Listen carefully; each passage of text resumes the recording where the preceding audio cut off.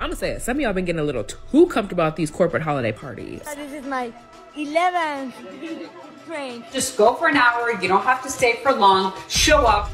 The goal is to be a little looser than you are at work, but still maintain your professionalism. This is a work function. Now, what does that mean? That means no taking. What is the most disturbing thing you have ever experienced or witnessed in your workplace? 100%. Next day, these people get fired. The insanity unfolding around you is like something out of a nightmare. Two girls scream and flail around the middle of the room like lunatics. One girl yells about being too hot as she rips off her clothes and runs out into the street. Another girl lies face down on the floor completely motionless, apart from one finger tapping on the floor. And the fifth girl is helped to the bathroom by a manager, only to fall against the door, smearing vomit all over its surface. If you had known this would happen, you would have never shared with them, no matter how many times they would have asked. The next day at work, an email is sent out about appropriate behavior at office parties. One by one, every employee has been brought into the meeting room for questioning. And you're next. It's those few weeks before the holiday break, and almost everyone is in the festive spirit. With adorable door and hallway decorations made to look like a gingerbread village, work desks turned into Whoville and the Polar Express train, or the stunning gingerbread houses colleagues have come together to build, there's always something fun to expect at work. But when office party season rolls around, you're not quite sure what to expect. Whether it's a live choir hired to sing in a Zoom call for the work-at-home folks, I had Amelia book Gabby's choir to sing some carols for us.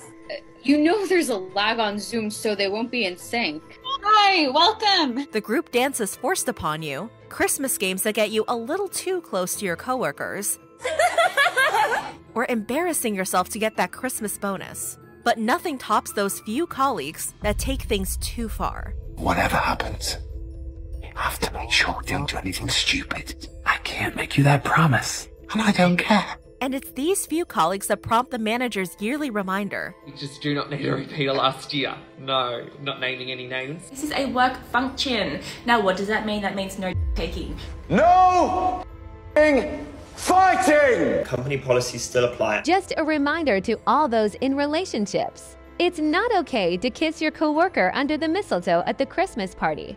Of course, not everyone listens. This is my first drink. This is my first drink. And this is my first drink. Especially when lots of alcohol is supplied. From 1 bottle to 2 bottles. My name is April, and this is my 4th glass of wine.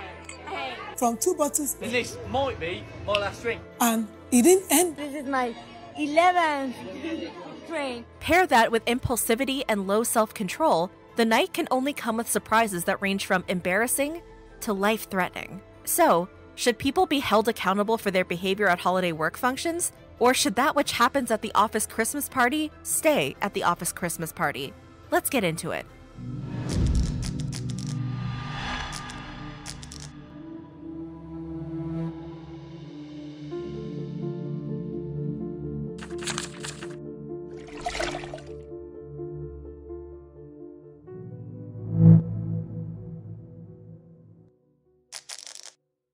Let's start off with the ultimate holiday office party from hell, and likely the craziest Taco Bell story you've ever heard. The event and its aftermath were so devastating, one employee filed a lawsuit nearly a year later in November 2023. That would be Alana Beachium, a cashier at a Taco Bell in San Pedro, California at the time. It all started when Alana was invited by her supervisor, Lydia, and was told to bring a dish for the potluck. So, on the night of December 18th, 2022, Alana arrived at the Taco Bell with her sister and her significant other in tow, along with a bowl of her homemade guacamole. That's the first time any good guacamole has been in a Taco Bell. Upon her arrival, the scene was immediately unsettling. Lydia had covered the windows of the restaurant with wrapping paper, as well as the cameras for the lobby in the inside of the restaurant. Sounds like a party to me. Well, not to Alana, because she said that she was triggered by that, okay? Nonetheless, Alana dropped her guacamole off at the designated potluck table and went about the night. Throughout the party, she noticed many of her coworkers were overserved alcohol, but it wasn't until after stepping back inside from mingling outside that Alana was met with the debauchery that awaited her. The night reportedly descended into chaos with alcohol-fueled escapades that were enough to leave anyone speechless. Around midnight, Alana witnessed her coworker Jay getting intimate with his wife in front of everyone at the party. But that wasn't the most shocking part of the already disturbing scene. Amidst the act, Jay's wife was also kissing both Lydia and another coworker, who we will call A. Alana was so shocked, disgusted, and outraged by what she witnessed that she ran back outside. Moments later, she noticed Jay exiting the restaurant, so she assumed it was safe to head back in to get her guacamole bowl before leaving. But the party wasn't finished serving up surprises, because when Alana returned indoors, she found both Lydia and A throwing up. And to her horror, the guacamole bowl had become a casualty, with one woman using the bowl and another using the trash bin. Despite the unsightly scene, Alana decided to confront Lydia about the party, and it was during this conversation that A threatened to throw hands at Alana. Alana quickly de-escalated the situation so no fight occurred, and the night finally came to an end. Of course, after a party so chaotic, there was more brewing. Things weren't sitting right with Alana, so within the next 3 days, Alana filed a complaint with HR and filed a report to the Colorado-based Alvarado Restaurant Group, the franchisee that owns and operates the Taco Bell in question. This prompted an investigation, and the 3 involved in the incident, Lydia, Jay, and A, were immediately fired. Unfortunately for Alana, the nightmare didn't end when the party did, or even after the termination of her coworkers. The following day, on December 22nd, Alana was met with what seemed to be the retaliation. In the middle of the night, someone allegedly associated with her coworkers smashed the rear left window of her vehicle, which was parked in the driveway of her home. Alana filed a report with the LAPD, and though that was the height of any physical damage to Alana or her property, it was still only the beginning. Because what followed was a barrage of text messages from remaining Taco Bell coworkers. In one of these texts, a female coworker allegedly said, "Baby girl, I want to mess up your face. I don't give a fuck about your car," following the incident involving her vehicle. The same employee also added, "You've been running your mouth for the longest, so run them hands." And in a slew of other texts from a male coworker, Alana was allegedly called a stupid and f***ed up, fat as f***, and a snitch N-word. He also wrote, "And I get fired, oh boy, I'm a f*** you peoples up," adding, "I don't give a f***." And after she informed him that she'd let the police know of his threatening messages, his response was, "You think I'm scared of police?" The same man also seemed to aim his frustrations at people in her personal life, writing, "Don't let me catch your boyfriend T or a baby daddy M. I'ma hurt N-words, 'cause you hurt my pockets." Alana took this as a direct threat to her and her loved ones and brought them to the attention of Taco Bell and the owner company of the franchise. She also sent them a copy of the police report she filed after the attack on her car. At the time, neither Taco Bell nor the franchisee did anything to hold the employees responsible. And, in a stranger twist, Alana would be the one facing the consequences. She was transferred to another Taco Bell location, something Alana was not on board with. The stress related to the event, including and following the party, coupled with the hostile work environment, allegedly caused Alana to become both physically and mentally sick. And as a result, she felt she had no other choice but to leave her position at Taco Bell altogether. In the lawsuit, officially filed on November 15th with the Los Angeles Superior Court, Alana is seeking damages for an unspecified amount for the hostile work environment during and after the party, leading to her resignation. She is also looking to have a trial by jury for the case. The lawsuit names Alvarado Restaurant Group, the Taco Bell Corporation, Lydia, Alana's former supervisor, as defendants, along with 50 other unnamed individuals that were present that night. The moral of the story is, don't go to the Taco Bell Christmas party unless you're into that sort of thing. Many people had mixed reactions to the situation. I would expect nothing less from Taco Bell. She was shocked, disgusted, and outraged, causing her to flee the restaurant, yet she went back for her guacamole? And some seem to think the party sounded like a fun time. Taco Bell holiday party is lit. Note to self, somehow get invited to a Taco Bell holiday party. This accurately describes my idea of a Taco Bell holiday party. Some people even thought Alana broke an unspoken rule. Because Alana Betchum, allegedly for educational purposes only, has done messed up the Taco Bell company holiday parties for all of us from here on out. Now somebody done messed the hell up and invited her to the work Christmas party. In fact, a New York Post reader thought enough was done for Alana, writing, "Why is she suing Taco Bell? They fired the employees and transferred her to another location once she told them about the threats. They did all they could legally do. Why didn't she contact law enforcement? I'm sympathetic to her situation, but what else did she expect Taco Bell to do? She should just find herself another job.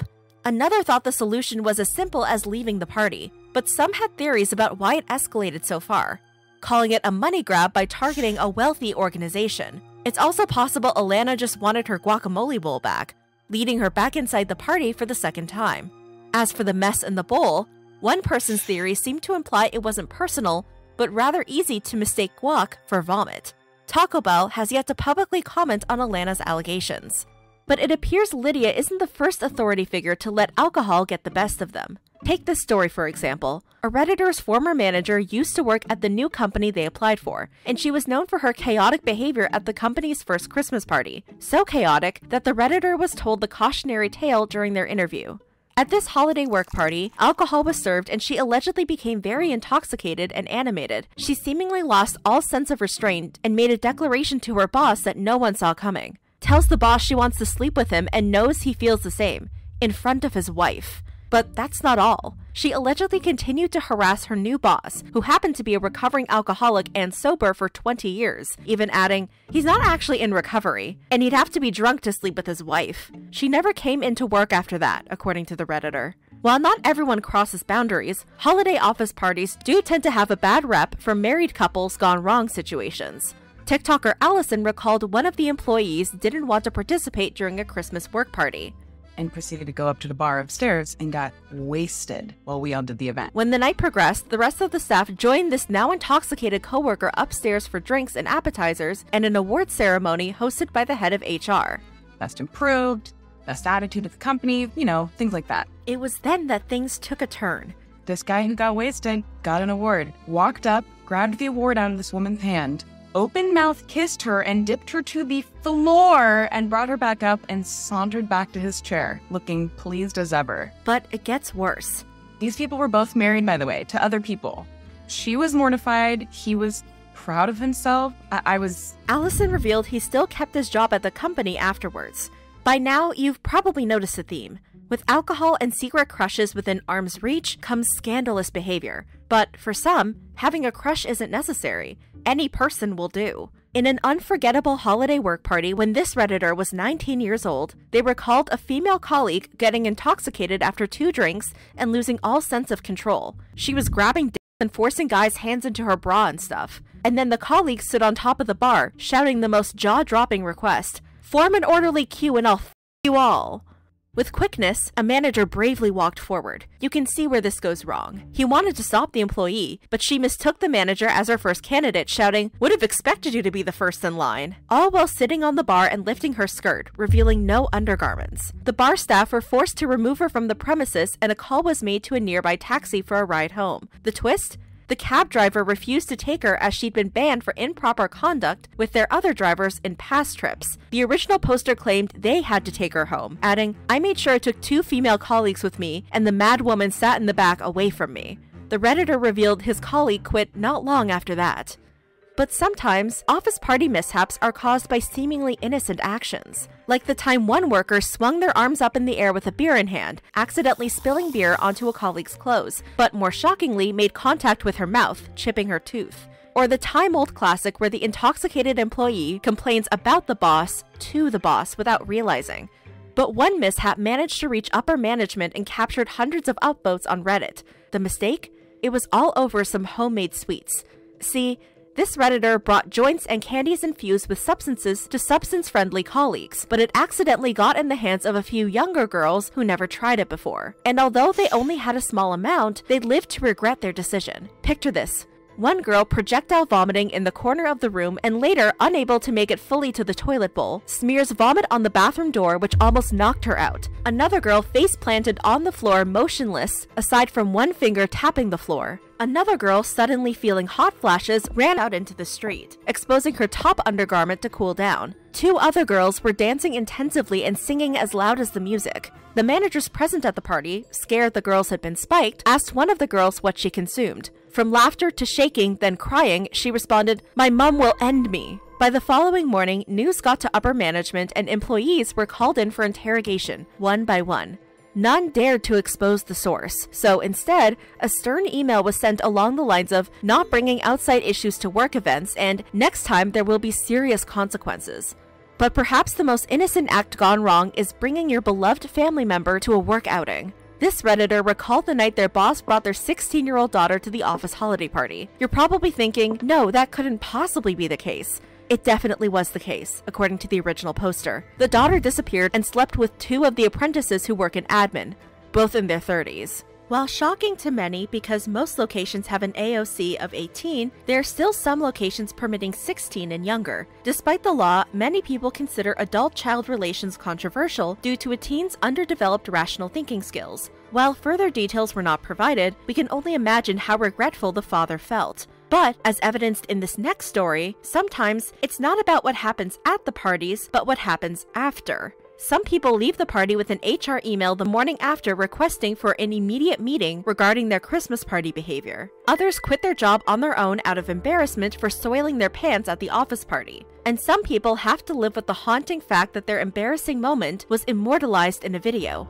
But one TikToker embarrassed herself during the trip back home, which is a stark reminder to prepare your getaway strategy carefully. Just Call Me Ellie, or Ellie, underestimated her alcohol tolerance after taking a break from drinking during the year, ultimately causing herself to black out at the office party. I've ended up in the bathroom being sick. I was in there for like 45 minutes. I don't remember any of this, right? She tried to return home but ended up at the wrong house and tried to unlock the door with her keys. When that didn't work, Ellie started banging on the door like a police officer. They've opened the door and I have walked into this house like not even realizing it's not my house. After a few steps inside, realizing it wasn't her house, Ellie apologized and was escorted to her home, still in her drunken state. Had it been a stranger's home, Ellie could have been in danger. But luckily, these were her neighbors that she grew up with. By now, you're probably thinking, office parties are just like other parties, only there's a chance you can get fired for risky behavior, and you have to go back to your best work behavior the following shift. Knowing the potential consequences, do you really have to go to them? The answer is, no, you don't have to go, but you should. Whether you simply like to keep work matters at work, it's not an enjoyable experience for me, and I don't like any of you. Or are naturally a homebody. One thing about me, I will sit in my house all day. Sometimes the reason for holiday work parties are wholesome. The only reason that they even have holiday parties is to show their appreciation for their employees. And if you're up for it, maybe they deserve some of your time. So just go for an hour, you don't have to stay for long. Whether you're there to build connections, just there for the drama, it's time! Or genuinely enjoy all festive activities, sometimes office parties can still be miserable. And if there's an open bar, when there's like a limited bar, people lose their heads on. It's safe to say just do everything the opposite of what the defendants in Atlanta's Taco Bell holiday party did. People with literally wives at home, kids doing stuff they shouldn't be doing. After all, you can't escape the consequences of the morning after, as TikToker Adam explained. Don't lose your marbles, yeah? Hold it a bit together, okay? Because the next day it will come. There'll be video proof. There'll be word of mouth. Your reputation's finished. But that doesn't mean you can't enjoy some drinks. TikTokers A Dakota 2 and Selena Rezvani shared some pointers. If you drink alcohol, go easy. Some of y'all right off the bat, one too many, one too many. The saying is, drink the first, sip the second, and skip the third. The goal is to be a little looser than you are at work, but still maintain your professionalism. And remember, 90 minutes is a magic number to stick around, circulate, and then be on your way. Besides, if you're not feeling it or things go haywire, no one will stop you from leaving earlier. So, if you're attending any holiday parties this festive season, don't forget to drink responsibly and plan a designated driver. And the moral of the story is, guys, don't get too drunk at your Christmas party. Stay safe and have a happy holiday.